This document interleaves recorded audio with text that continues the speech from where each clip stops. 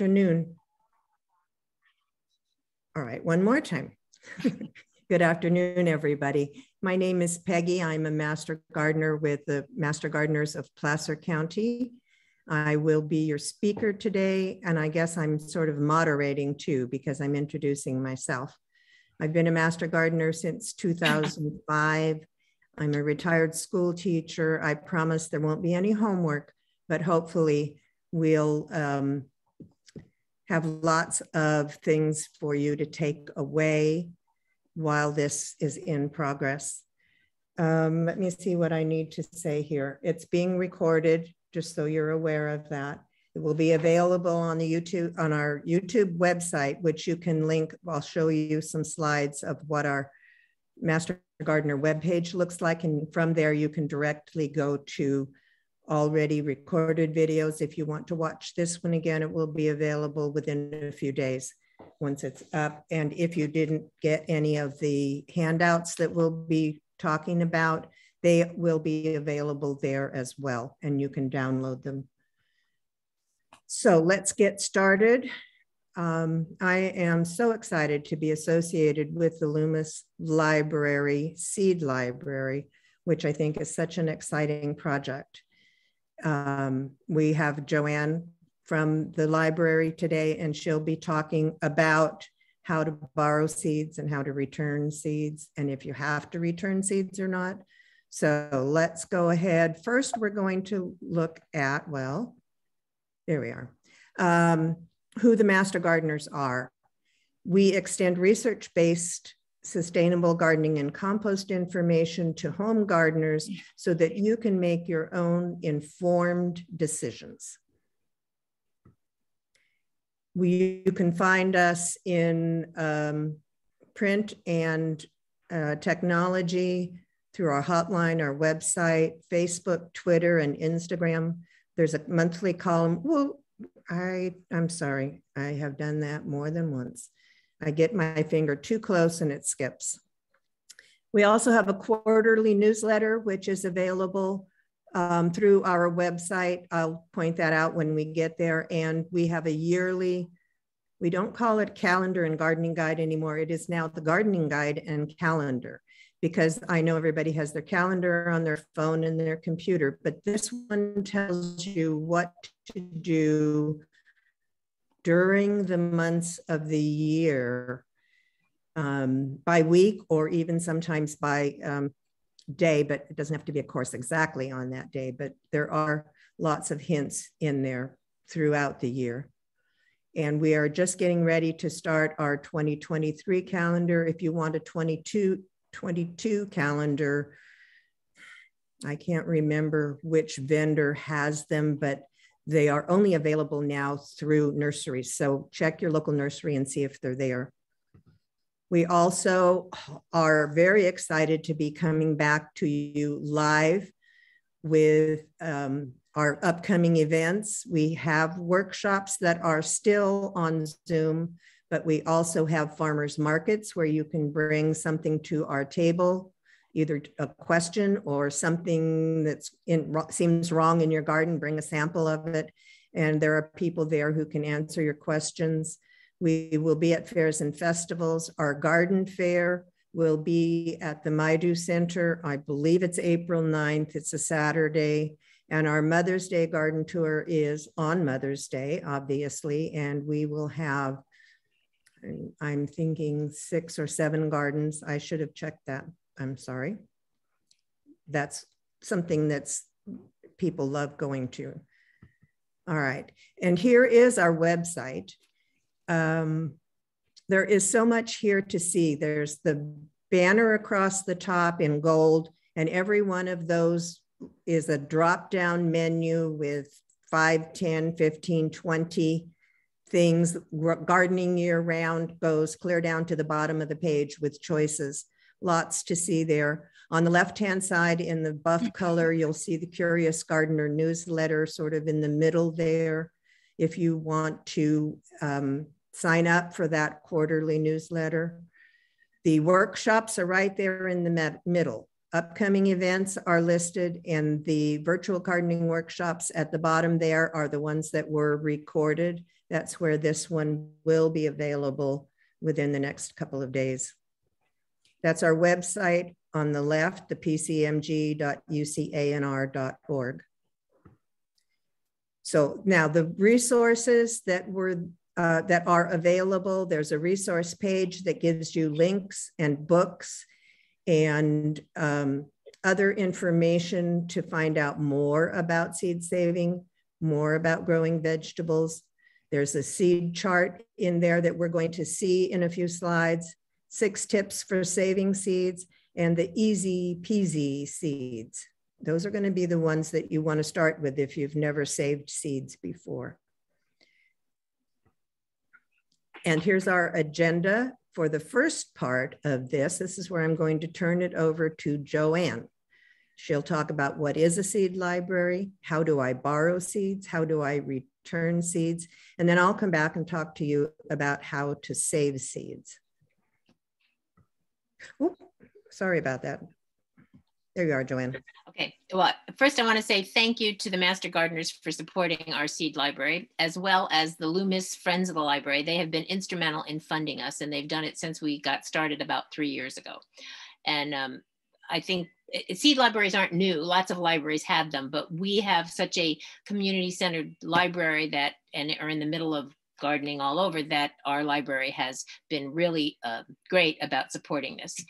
And a seed library is a library that has seeds. And you can see from the pictures that Peggy put on the slide, there are huge libraries, and then there's little tiny libraries that look like they're made out of lunch boxes. Ours is kind of in between the middle and the smallest. And what you need to know too about a seed library is that it's not going to provide you with seeds for your entire garden, but it's a good way to get started, or to try something new, or to see if you have a way with certain kind of seeds or not, or another. So there are 6 or more in Sacramento County at the Sacramento Public Library, and you can go to their website and click seed library and find other places. But if you want one right in your backyard, it's right here at the Loomis Library and Community Center. And in the next slide, you will see that's what our library looks like. That's what our seed library looks like.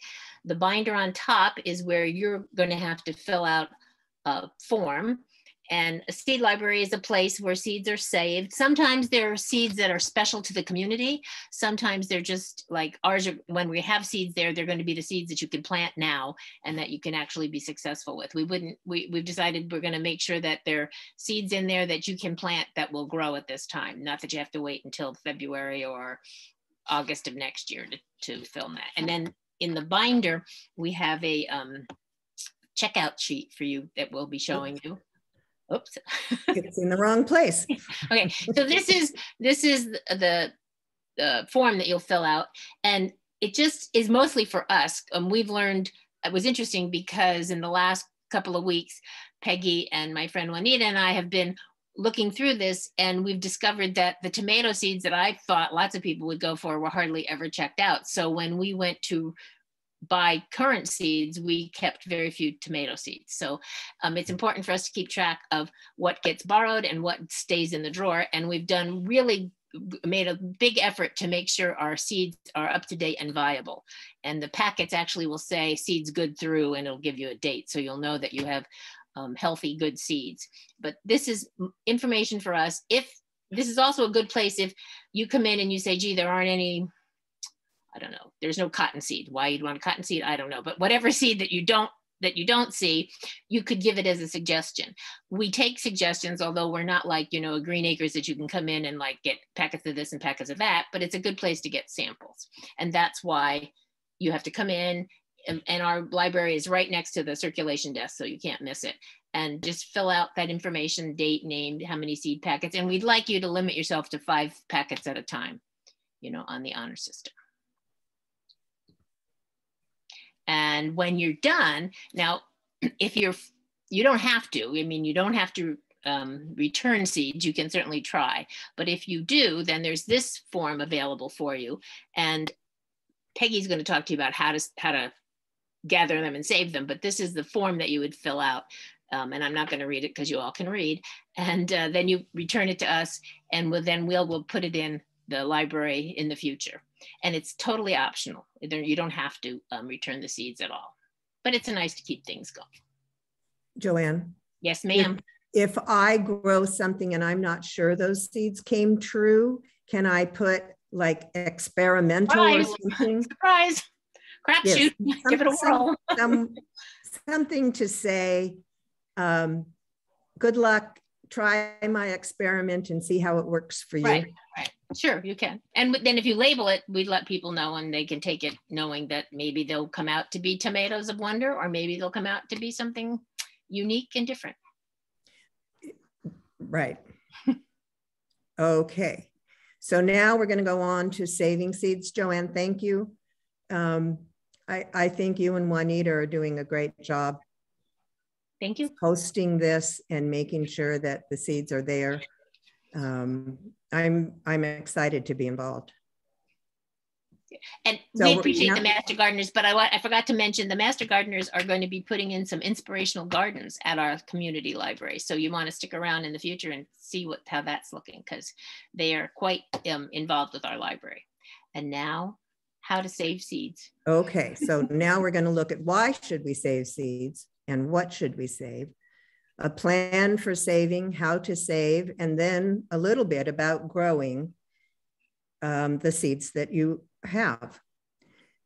The beauty of seeds is rivaled only by their purpose. Within the confines of the seed coat, every seed holds a connection to the future and to the past.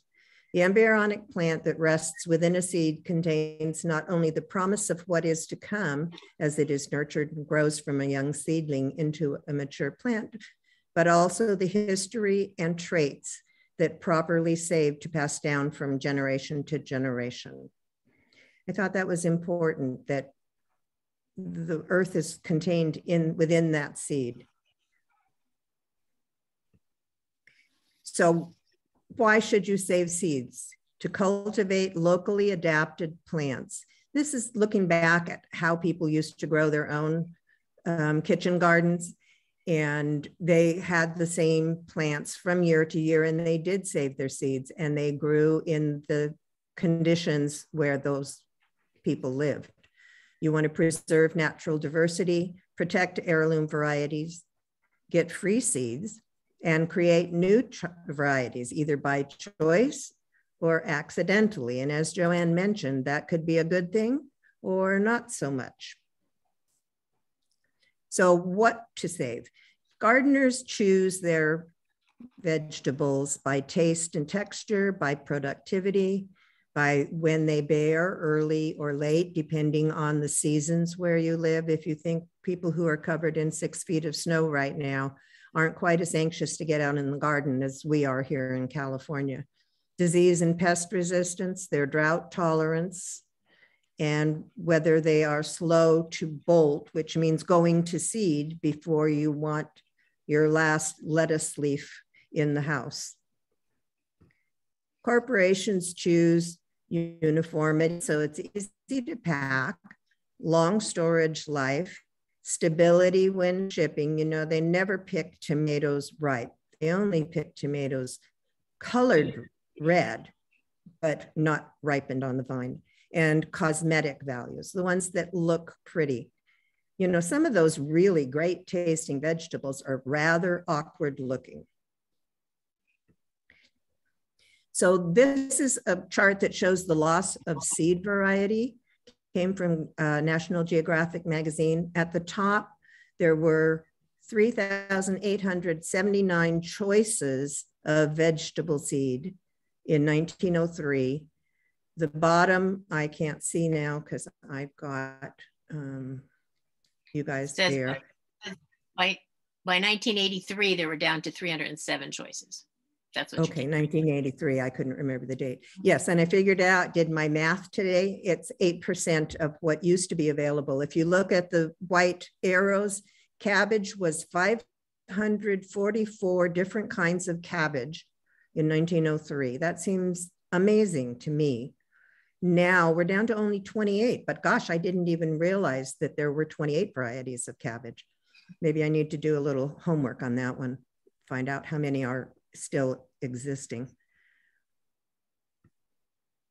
So know your parent plant. We'll talk about open pollinated versus hybrid seeds.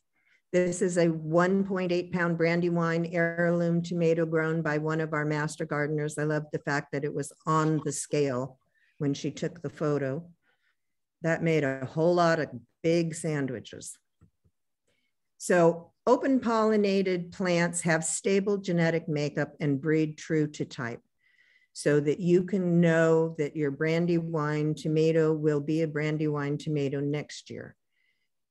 Hybrid plants have been produced in the greenhouse by crossing two distinct parent lines.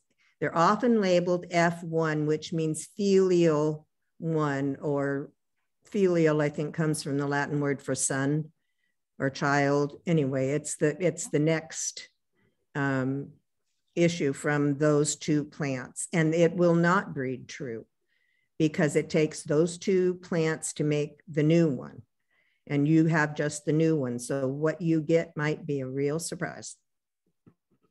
And here are some open pollinated tomatoes, lots of different colors and choices and sizes.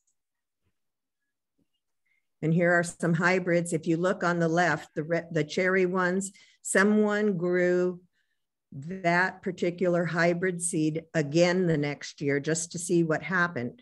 And the comments were that they were quite a bit smaller, but they still did taste good. But it took a whole lot of picking to get that handful of tomatoes. Sun Gold is also an F1 hybrid, as is Midnight. I can't read it again. Snack. There's a way to close that up. There we go. Okay. Now I can see it says Midnight Snack. Thank you. Know your parent plant. I just had to stick this in there. It hasn't happened since COVID, but an international exposition where they have heirloom varieties of everything you can imagine from the vegetable patch and speakers. So you might want to look into that if you're interested in heirloom seeds. It's quite something to see. So when you plan for seed saving, you want to start with easy crops. You need to grow enough of those plants. And if you're growing different varieties, then you need to put spaces between those varieties. The Easy Peasy Seeds handout will tell you more about which seeds are good for saving. Peas, beans, lettuce, tomatoes, arugula, which will cross with anything wild in your yard that is a weed in the arugula family, as dill will also cross with wild dill weeds. But there are videos at the Richmond Grows, and that's the Richmond Seed Library, and they have videos on saving peas, beans, and lettuce to help you get started. The link is on your resource sheet. Now we'll look at the saving seeds chart. This is the eye opener. If you look at this, you can download this. It's one of the choices that will be accompanying the video. If you look at the red arrow, that oval shows you the distances that you need to plant your different varieties. If you're growing corn, for instance, about halfway down the chart, you need to have a half a mile between your sweet corn and your popcorn, or you're going to get sweet popcorn next year. You won't be able to save the seeds. It won't affect this year's crop. The pollination. Oh, it says my internet. So if I zone out, it's not my fault. So there are large distances required if you're growing two things that might cross. So that's why it's a good idea to start, if you look at the gold arrow, with the ones that say self under pollination, because those are the ones that have a kind of flower that makes it difficult for an insect to get in there and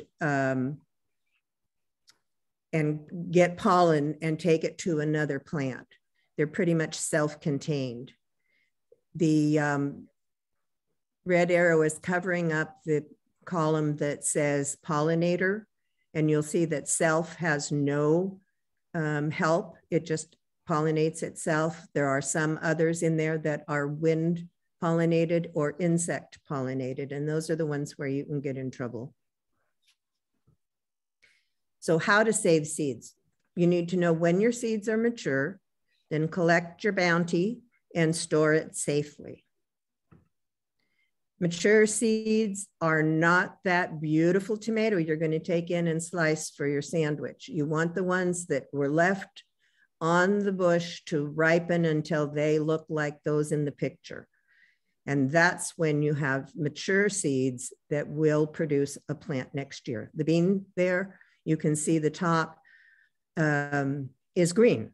They're not ripe. They're not ready for picking. You need the seeds that are in a dry, papery pod, and those are the ones that you can collect. And the lettuce, did you know lettuce looks like that? Those are lettuce seeds. If you have fragile seeds like the lettuce or some that explode, you might put a bag over it. She put the bag on first, then she's going to cut it off and probably tie that bag closed until those seeds are fully ripe and mature and can be harvested. Then you're going to save your seeds. There's dry saving seeds and decanting the seeds. Those are probably tomato seeds on the right. We'll talk about how to save those. The ones that are dry, like beans and peas, you just take them out of the pod. The other ones take a little more effort. Here is somebody decanting tomato seeds by squeezing those really ripe tomatoes until the seeds and the pulp come out. You put them in some water. You leave them for 3 or 4 days and they'll get yucky, and there's a fungus layer on top, and the mature, healthy seeds will fall to the bottom. That's when you can take off that top layer, pour the seeds through a strainer.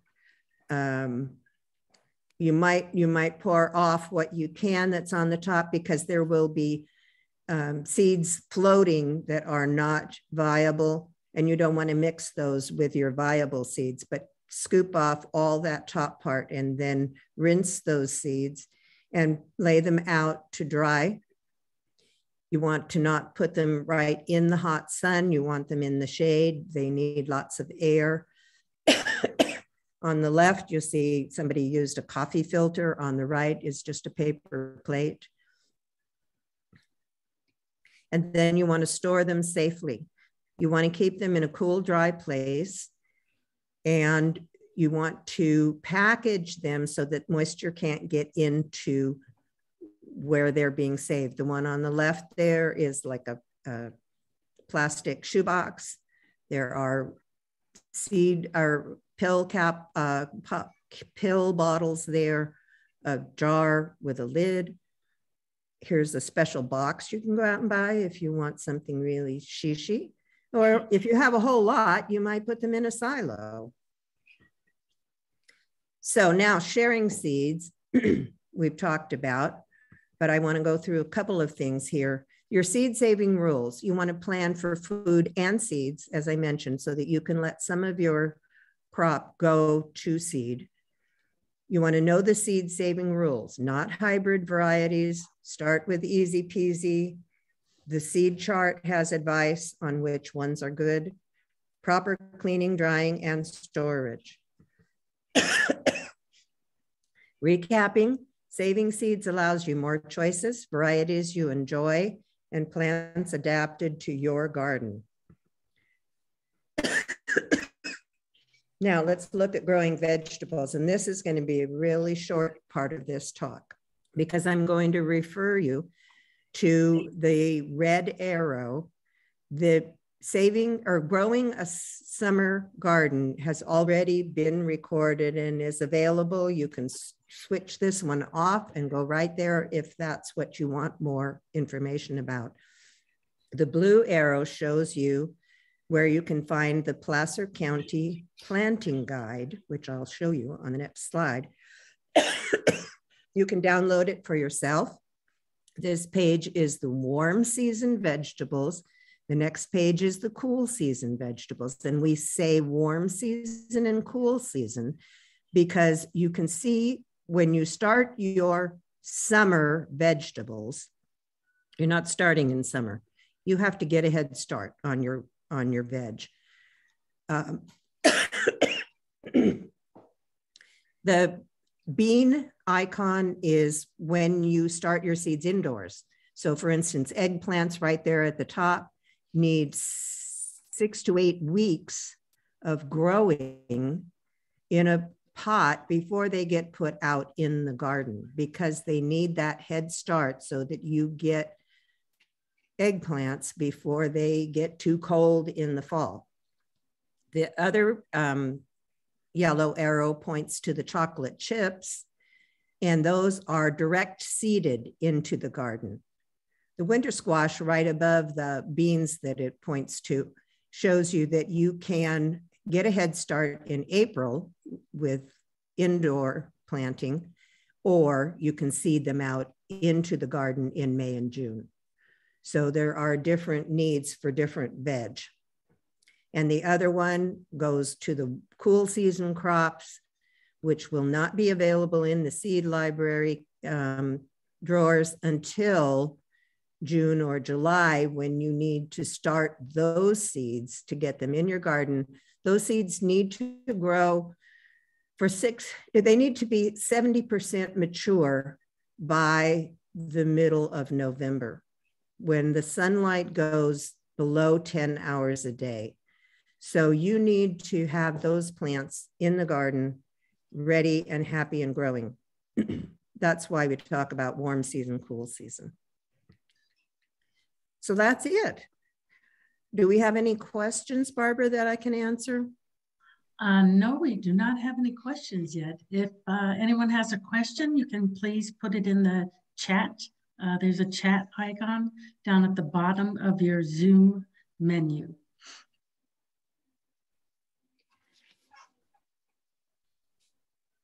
The gardening guide that Peggy talked about is available printed at the library, at the seed library place. And then it's also on the website, and on the library's website. If you go, there's a section that says seed library, and you can go there and it'll come up for you.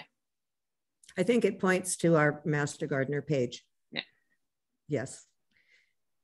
Yeah, the seed library has several interesting handouts available along the side of where the seed library catalog is. There's a packet of folders there that you can look through and find. I think seed viability is in there too, Joanne. Is that correct? Yes, that one's there, yes. We have a question. Yes. From Jocelyn. Are all seeds vegetable seeds, or are there also flower seeds? What a great question. There are flower seeds. Joanne, do you know how many choices? Sunflowers, I know. And there's a red sunflower that if you can grow, I want to see it, because I've tried to grow it for 3 summers and have not been successful. Juanita, do you remember what else there was? There was zinnias, maybe? There's a couple of sunflowers. Gee, I'm blanking out right now. There was one called Candy. It was. I think it's a zinnia. Zinnia, okay. Candy stripe. And there's a whole list on the library website of what plants, of what seeds. If there are people on this talk who have suggestions, type them into the chat.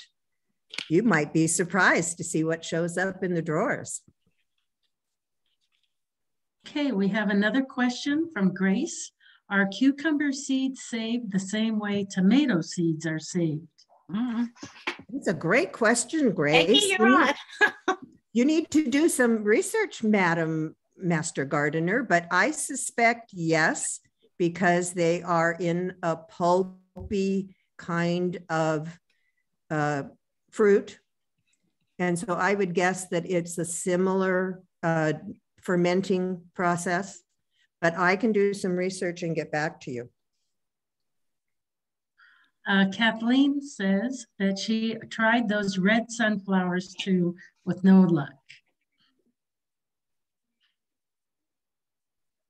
Marilyn says Mexican sunflower are proliferant. And I want to thank Marilyn for returning some of those Tithonia seeds to the library. If you haven't grown that plant, I suggest you do. There are more than 60 pollinators who benefit from having that plant in your yard. It's an annual. It grows, Marilyn, about 4 feet tall, 4 feet wide, maybe. And you can get it in yellow or orange. And I will see that we have some of those seeds in the drawers. Sure. Diane has a question. Do all vegetables need to ripen on the plant in order to get viable seeds? Yes. Okay, and Marilyn, I think she's making a comment about the Mexican sunflower, saying yes, 4-inch tall in good area. 4 feet. Oh, 4 feet, sorry. 4-inch tall is teeny, teeny. And Grace says, thank you, Peggy. I will research saving cucumber seed. Yeah, you get back to me, Grace. Are there any other questions? I want to thank you all. This was fun. I think that's it.